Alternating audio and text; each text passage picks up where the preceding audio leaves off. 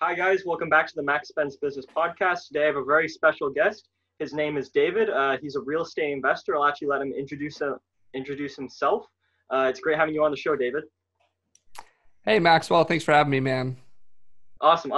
So why don't we start with a little bit about your background of who you are, business, life, all that sort of area. Business life, man. I could talk for a couple hours, but I'll keep it short. I guess 60 seconds who I am. I'm a real estate investor. I'm 24 years old. I started my first business when I was 13, serial entrepreneur. I started buying real estate, though, when I was 19, turning 20. I read Rich Dad, Poor Dad. I listened to a bunch of podcasts. I caught the bug. And so I mainly buy and build apartment communities, primarily in Texas. We're based in Austin. And so I've bought almost 1,000 apartment units in the last 4 years. I raise capital from investors to do this, and I give them a return on their investment. I get a piece of sweat equity for doing it. I've just started kind of buying some of my own deals now with my own capital. I also own a software company that's a real estate acquisitions-based software company called Real Estate Lab. It's just in the startup phase, so that'll be launching by the end of the year. And I have a couple other things. I have a couple Amazon stores, stuff like that. So, but mainly real estate's it's my main gig, and I'm a purebred entrepreneur. I love it. I love helping other entrepreneurs. Real estate is in my blood, and it's all I do. So, glad to be here with you. That's awesome. That's a great intro, man.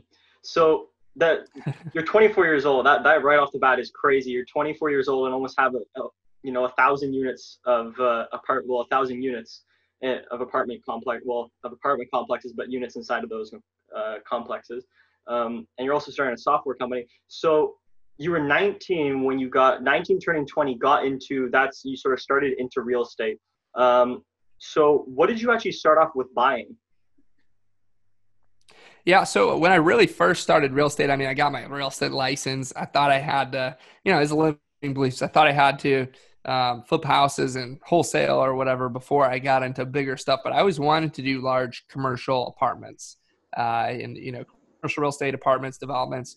And so, my first deal was a 12-unit complex. I spent all my time looking for deals, talking to brokers, underwriting, running numbers, my little spreadsheet model, and just figuring out how does this all work, right? How does, what money comes in, where does it go? What are the operating expenses? How does this thing work? And how does every complex is a living, breathing business in itself.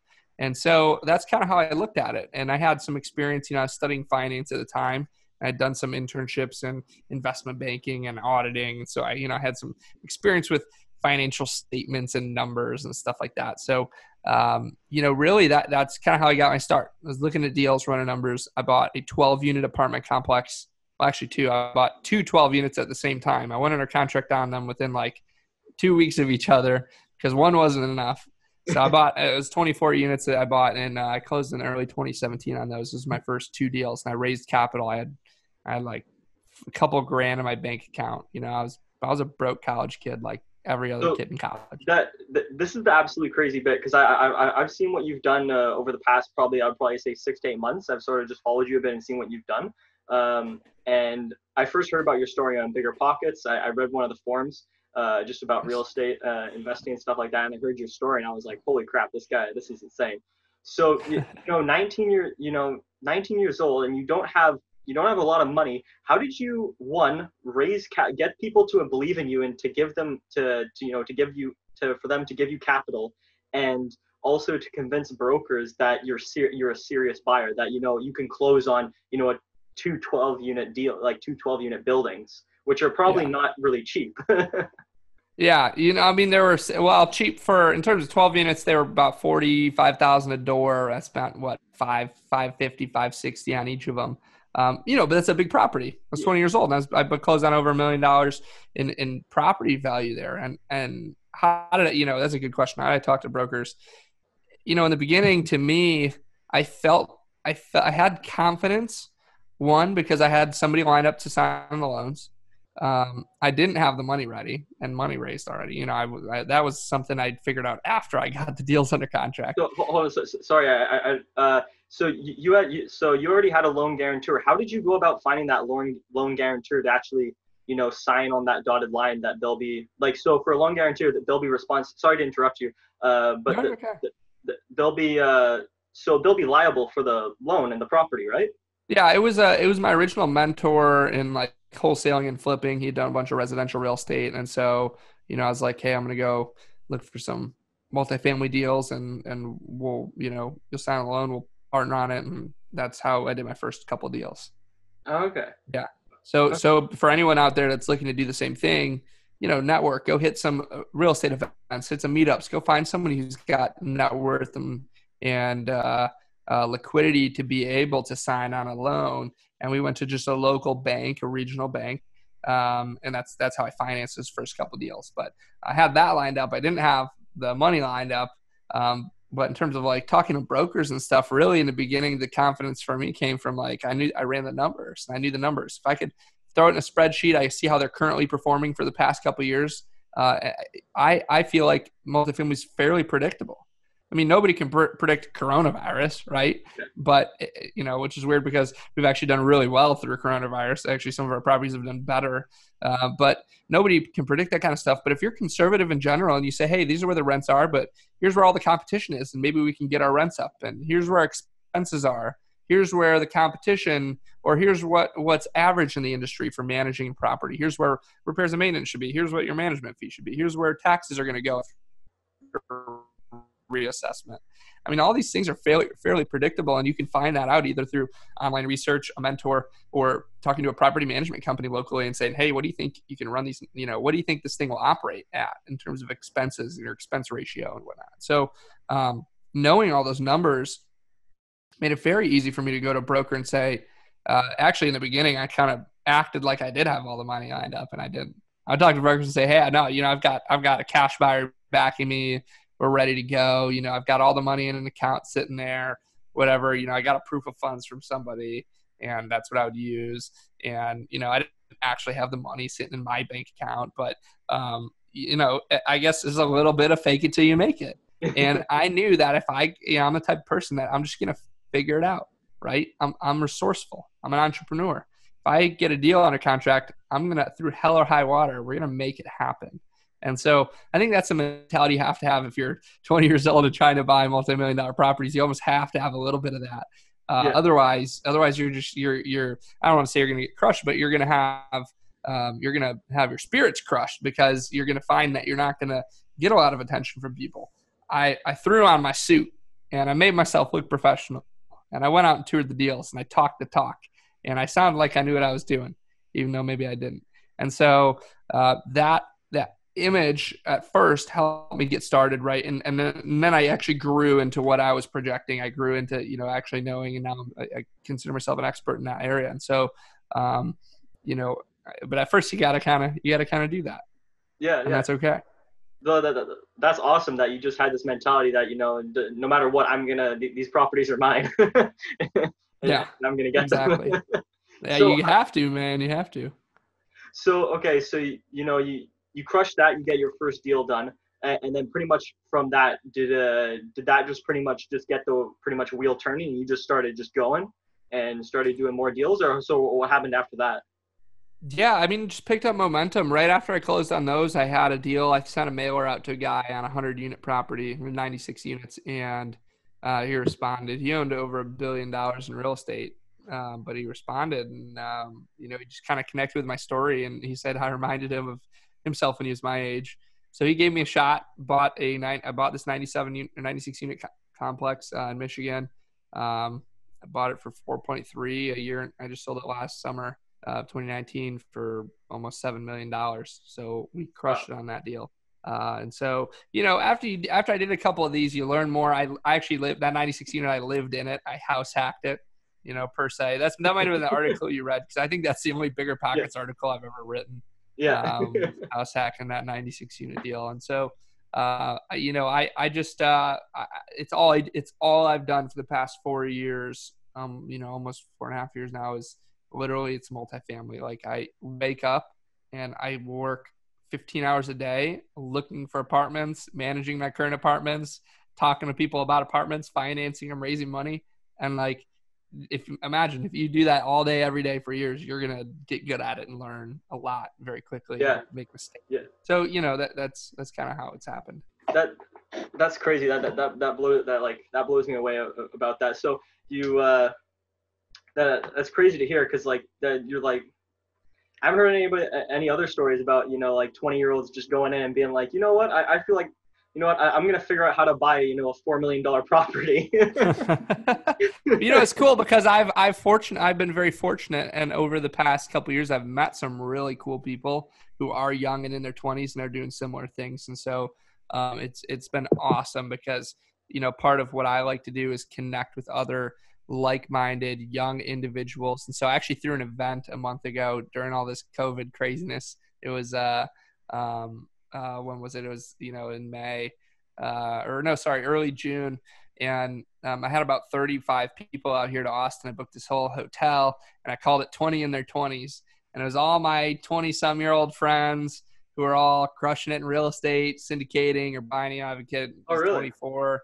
Yeah, he buys self-storage and buys and builds self-storage. He's 24 years old. I have another friend who syndicated a couple hundred apartments. He's 25 years old. So, just a great group of people. But there's not many of us. We're, us young 20-year-olds, I guess we're a rare breed. But what I like to show with that is that it's so possible to yourself and anyone else who's young and who's interested in getting into the space. Is like, if I could do it, anyone can do it, man.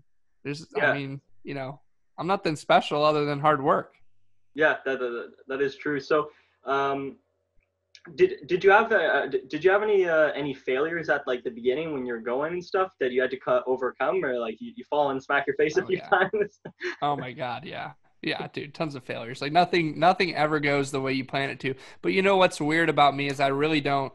I almost couldn't bring up a list of failures because I really try not to focus on that stuff. I'm always like solution focused. But yeah, I mean, there's countless times where it's like, okay, I said the wrong thing and I turned off an investor and they like didn't want to invest with me, or I talked to a broker and I messed this up and like the deal fell through and I didn't get the deal, or I didn't put in an offer quick enough and it fell apart, or we got an offer accepted, but then I was too slow to get the purchase agreement negotiated, or I was too picky over little terms. And so somebody else swoops along and swipes the deal from me. Right. Like, I guess there's countless things like that happen, but it's all great. You got to You fail talked about forward. this learning experience and experience that's going to help you grow in the future. Dude, I eat that shit for breakfast. Those are wins to me. I love the failures, and they happen I still fail all the time, and it happens. And it's like, okay, as long as you're willing to pick your head up and figure it out, and just don't slow down. What I learned is, I talk about this a lot. I speak about this is, you just stay emotionally level. Like you're gonna fail, and that's a given, and you have to accept that, and you understand that yes, you will fail, and that's okay. And then once you get over that fact, you fail, and you can push through it so much quicker. You don't let it get you too low or too high, right? And you just kind of stay emotionally steady, and you really push through a lot of the slowdowns that a lot of people. It's a stressful thing being an entrepreneur. It's not easy running a multi-million-dollar business, especially when you come from nothing. So and you have employees now and all this stuff. So you just gotta learn to love the failure. It's just a part of the game, man. So from what you said so far, you got really good at the underwriting part. Is that what you say? You got really good at that, and that's what it. So when you came to, did you actually do the whole deal, or did you partner? Like, did you have a little bit of like a team member or something that was with you, that like another dude or another woman that was like, hey, I know really a lot of stuff about the like construction or anything like that, or was it you just did the underwriting, then you raised the capital, and you did everything yourself? I did it all. Yeah, I did raise the capital. I did underwrite it from the beginning, negotiated. I mean, I did. My partner who signed on the loan helped with some of that stuff, negotiating the purchase agreements, stuff like that. But in general, like when I bought that 96 unit, I was 21. I moved in. I hired and fired the employees on site. We had some shitty employees, so I had to get rid of them and hire new ones. When the on-site manager quit in the morning of and didn't give me 2 weeks notice, I stepped in and started on-site managing the property, overseeing, the maintenance person. I leased the units. I did all that and put the bills into the software. Like I did it all. And so I've sat in all these roles now, which is great. Uh, I managed a $500,000 renovation on that project. I've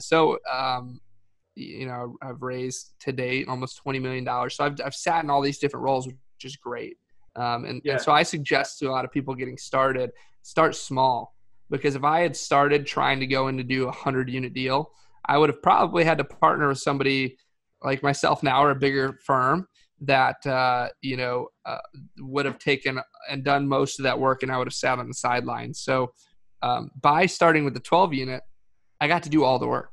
I did everything, right? I got to literally sit in the driver's seat and do the PPM and raise the money and learn the documents and learn the loan process. And so by doing that, I learned a ton, and it really just put me on a fast track and allowed me to partner up with my current business partner today, who owned a $300 million portfolio of apartments. He's 52 years old, right? He's twice my age, but he saw my experience because I had all that experience and leverage that allowed me to get into a partnership like this. Yeah, that does sound pretty crazy to be, partnering with somebody who's twice your age and has this huge portfolio, but you understand what you're doing. You're able to bring so much value to him that he's like, yeah, this is right. This is the guy I want to partner with and I want to do business with, which is insane, man. It's crazy. Exactly. So what the really point of this podcast is, I really want to get to helping people, get into the real, like getting into syndication and how do they do that and how you did it through steps. So like the raising capital, all that sort of stuff. So let's jump back to your next. So like after you got that 24 unit, how did you go about getting the next apartment complex? So after I did those first two, the next one was the 96 units. I sent a mail or just a piece of mail saying, "Hey, I see you own this property here. I'm interested in making you an offer. Give me a call." He gave me a call. Talked about it, negotiated. I went, toured it, ran the numbers. We kind of went back and forth, and I put it under contract. And when was this? I think I closed in like September of 2017 on that deal. So it's right away after I closed on those 24 units in March 2017. I put it under contract, and it took me a couple months to close it. And so I just went right from those first ones to the next one. I was like ready. I was like, okay, I've got this momentum. Now I need to carry it, right? And that's what's going to help you grow. So yeah, I went right from doing that to doing the next deal. Man, that's crazy. So you got these. So how many other deals did you actually underwrite before you got these deals, or was this like you just Hundreds. like hundreds? Yeah, hundreds. I looked at every single deal, on market, off market, made tons of offers, and it's like anyone who's in real estate or has been in real estate for a long time knows that deals come and go. There's always another deal around the corner, right? Things are always changing. The market may be hot, but if you're looking, there's always a deal out there. And so, and a deal, right, looks different to everyone. To some people, what may be a great deal is a terrible deal to others. And so, I just pound the pavement, and I'm always looking, and I've got a pipeline of deals at all times. And we're trying to, looking at deals, seeing what we can make work, what doesn't work, what we want to offer on, what we don't. And it's really, people that do the most deals, it's like, okay, you either have really deep pockets and you can overpay for stuff, or you put in the time and you look at a lot of deals and you really find the good ones. And so, and you pay the right price. And so, your growth as a real estate investor, real estate is a deal-based business. You're either out there doing deals or you're not doing anything, right? So you have to spend a lot of time looking for those, and so that's what I did. Okay, yeah, that makes sense. So you got that 90. So all right, so you got the 96 unit, and then pretty much did you just start? You just kept scaling. When did you get into new construction? Yeah, so I did a couple other deals after that, mainly in Texas. Moved the business down to Austin, where my business partner Glenn is, and then we bought a piece of land. It's like 3.5 acres about a year ago. We bought it cash. We got it entitled, and approved for 50 apartments. And uh, we are actually breaking ground in the next 4 weeks on it. So I'm very Okay. excited about that. Early August, first week of August, we're breaking ground. We've raised all the capital for it. We've got financing lined up, construction loan. And so really why we got into it is because in Austin, where I live now is Austin, Texas, what we noticed is 70s and 80s apartments are selling for anywhere from 110 to 150,000 a unit, like Wow. expensive stuff, right? And most of the Yeah. apartments I buy, B and C class, are like, 55 to 80,000 a unit. Just, it's the type of stuff we Yeah. normally buy. And so now I'm looking at that same product in a market like Austin, which is just absolutely booming and on fire. This, stuff selling for almost twice that. So when we looked at the numbers, we're like, okay, we can go and build something for about B class product. We're not building high end product. This is average B class product. We're building for about 135,000 a unit all in with the land. And so if I could build for the price I could buy 40-year-old product, why wouldn't we build? And so Yeah. that's the thought process that went into it. We'll build it. It'll be worth almost 180 to 200,000 a unit within 2 years once we lease it up. So that's the thought process. I'm very market specific, and the site that we're building on is 5 minutes from my house. This is very close by. I could literally walk there, and so it just kind of made sense. It was just natural progression. We're still, that's a small part of our business. We're still mainly buying existing stuff. However, the new build is very attractive, and it's something we're starting to line up. We've got about 150 unit new development we've lined up right now as well. That's an owner land contribution type of deal. And so we're starting to line up a couple more so that we're going to do at least one of these, maybe two of these a year, and just keep growing that. Okay. Yeah. Okay. That's pretty cool. And you're 24. I'm 24. That's Yep. crazy. That's Yeah. like, the majority of people are coming out like they just got out of university they've just been out of university for 2 years. Yeah. It's great. Everyone takes a different path, and some people start earlier, some people start later. I was just at a car dealership. I'm looking at buying I'm a sports car guy. Yeah. And so I'm looking at buying a Lamborghini. And I was talking to the guy, and I was like, "Who's the youngest guy you've ever had in here?" And he's like, "Youngest self-made person was 19, and he bought a $300,000 car cash. He's like a options trader or something like that, right?" So everybody, and that makes me feel like, man, I'm 5 years behind. Yeah. So it's just everyone's at a different place in life, and Yeah. I always say you're always exactly where you're supposed to be. I could get in a terrible car accident tomorrow and lose both my legs and brain function, and I could never be able to do business again, right? Like that could happen, and it's like, oh, okay, like everyone was saying, man, I wish I was where David's at, but now you don't. So I always say you're always exactly where you're supposed to be. I'm clearly very blessed, and I'm very grateful to be where I'm at. But I've also put in the work to back it up, right? Yeah. I've earned it, and I come So for nothing. So, yeah. it is what it is, but it's fun. I love what I do. That's awesome. So I sort of want to talk about emotionally, like how did you get over your nerves to do this or to go into these situations? Like, do you still get nervous when you're taking on these new construction projects or a new big deal, or is it sort of it's just gotten to a point right now where it's just normal and it's just what you need to do to get it done? Yeah, I think there's always a part of it that's like, okay, this is maybe a little unknown, but I don't think I've ever really been fully nervous about doing any of these deals. And I think maybe in the beginning it was a little bit of naivete, or I was maybe a little ignorant just because I was so young and so gung ho and excited. But I've almost never been nervous, and I think it's because I know the numbers. And it's like, yeah, there's things that can go wrong for sure, and there's unknowns that could go wrong. I could get hit by a tornado, property could, or whatever, but like, okay, I've got insurance. Or what happens if my expenses or renovations are higher? Well, okay, I'm going to raise a rainy day fund to cover that if something were to go wrong. And so there's things that you can do to always mitigate risk. And so I'm a very logical, analytical, calculated type of person. So I take calculated risks as long as I have the right safety nets in there to cover myself. I feel very comfortable. And so, and I work, and the other thing is why I don't feel that is because I literally only work with people I highly trust. I don't do business with anyone I don't like. I don't do business with anyone. I don't have to do business with anybody. I kind of get to pick and choose, which is the cool part. And Yeah. so, and anyone, really anyone can. So I don't do business with shady people. I do business with good-hearted people that have good intentions, and we all want to win together and do right by our investors. And so I sleep really well at night because of that.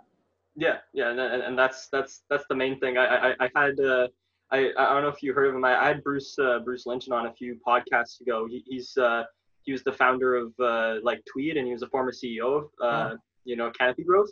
And he was like, yeah, he says, well, it was funny because I can't remember the exact question I asked him, but he was saying that he says if you want to make a lot of money, or if he says like I don't know, he says if you want to make a lot of money really quick, he says be a criminal, because he says you can make a lot of money really quick in that. He says, Yeah. if you want to sleep well at night and have something that you love to do and provide value to people, and he says then be an entrepreneur. Yeah, I agree. Yeah. Absolutely. And do business with good people. My business partner, his name's Glenn Gonzalez, he's one of my greatest mentors too. He always says people do business with people they like to do business with. And at the end of the day, that's how it goes, right? And so there are people out there that are shady. I've worked with them. I've gotten screwed by them. And that's why I don't work with those kind of people anymore, because I've learned the hard way. But, you get to choose. And so do you want to be a little shifty and make quick money? Okay, good luck to you. You won't be working with me. If you want to be in it for the long run and you want to, be a good person, we'll still make a lot of money together. We'll have a fun time doing it, but I'm going to sleep really well at night knowing that I've always done the right thing. Yeah, yeah. So I've just got three more questions. Is that good for you for time? Oh yeah, we're good, man. All right, awesome. So the first question is, how did you learn everything that you did? Was there like, did you learn it through books? Did you learn it through certain websites that you went to, or did you learn it from just actually surrounding yourself with the people that are doing it and trying to, just doing it yourself and trial and error? Yeah, I'd say overall, if I were to just compile everything from the start, I'd say 20% books and podcasts, and online education, 40% mentors and people and educators that I've learned from, and the other 40% I'd say is by being a practitioner. I'm a learn by doing type of guy. So okay, yeah. That's what I've sort of seen. Because otherwise you get stuck. A lot of people spend 2 years reading books and going to conferences and listening to podcasts, which is great, but when are you going to actually do something about it? Yeah. That's what I've sort of found from the majority of entrepreneurs that are taking it to a high level quickly and moving up. They just they jump into it and they say they have no clue how to do it, but they say that they know that they're competent and they're just going to figure it out. And then they go through and they just figure it out. And I think a lot of people, I think that comes from fear. A lot of people don't want to mess it up, or maybe it comes back from, I think it comes back from like school and stuff. It's like, you don't want to get that answer wrong. You really, like, whatever you do, you don't want to get that answer wrong. You really don't want to get that answer wrong. You got to take a risk though at the end of the day, right? You've got to be willing to lose it all to gain it all. Not even lose it all, right? You take calculated risks. But if you're not willing to do that, you're just never going to get anywhere. So yeah, that is very true. So, my second question is, so let's say there's somebody who's young, you maybe 16 or 18 or 19 or 20 or however old, and they're like, hey, I want to get straight into, the 100-unit buildings. I don't want to do single family homes. I want to do what David's doing. I want to be buying the syndicating and doing these deals. So what, like, if you had 5 pieces of good advice, what would it be for somebody in the starting phase? 5 pieces? I'll give 5 pieces. So I'd say the first thing is don't go for 100+ unit building right away. Go for something that's like 20 to 50 units. Learn. You'll get more done. You'll be able to do more of the work. You'll be able to learn every piece of the deal. So start a little smaller. The other thing is you don't need to do single family before you do multifamily. I did a little bit, but I jumped right in. You can go big. Like I said, from the first point, don't go too big. Second thing, third thing, find a mentor or mentors. Put down the books, find a mentor, and start actually working, which I think leads to my next point, which is like all out hustle. If you're not willing to put in hard work, you're never going to get anywhere. I've worked 80 to 100 hours a week for the last 4 years. And that's the answer to the question, how do you get to where you're at? Is because I literally eat, sleep, and breathe real estate. That's all I do. Um, and then the last thing is you got to love it, in my opinion. I mean, you can do something you don't love as like a means to an end, but if you don't love it, like you're just going to burn out and you're going to like, I'll never burn out in this because I love it.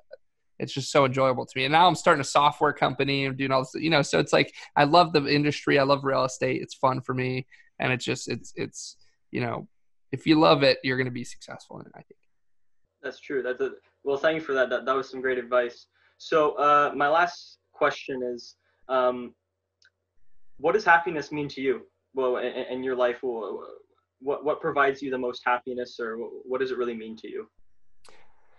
I think the right people. I mean, a couple things. So, people like I've just like changed my circle up in the last couple of years, and like the people I surround myself with, I absolutely love.